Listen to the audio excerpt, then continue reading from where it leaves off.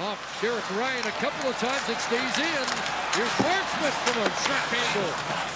And Skinner holds the short side. Ryan Suter again scores! Tipped in front, Mason Marchment.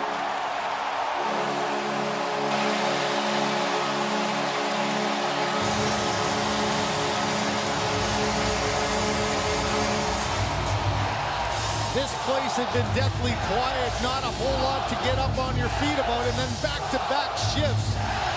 The Dallas Stars get their crowd into it. How about this earlier one? Stankoven has great patience, comes around off the glove and right through the crease.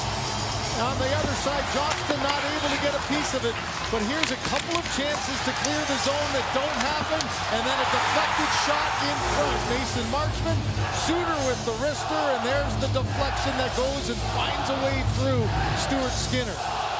Following up a good shift with another one, the Dallas Stars have their fans back on their feet.